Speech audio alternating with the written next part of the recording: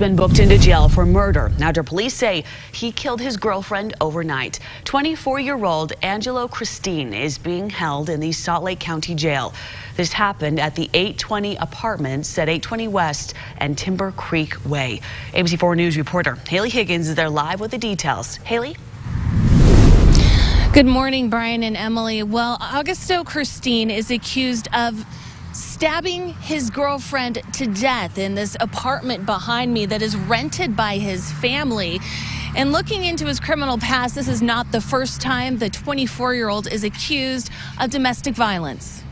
The news shocks loved ones. That's sad, really heartbreaking. As police piece together what led up to the alleged homicide. There's a lot to learn on this, figure out what exactly happened.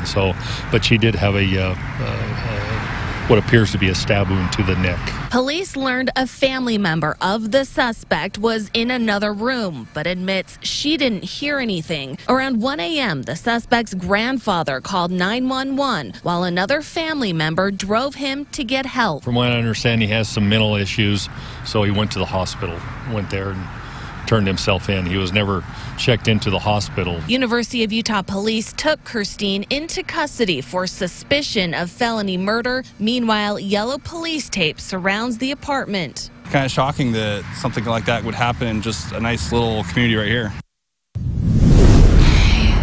Court records show Christine was charged with strangling a woman twice back in 2012. Those charges were later dismissed, but in September of last year, that same woman filed a protective order against him. We will learn the name of the victim, we expect, later today. But I did speak with the suspect's mother. She told me that her son suffers from schizophrenia. Reporting live in South Salt Lake, Haley Higgins, ABC4 News.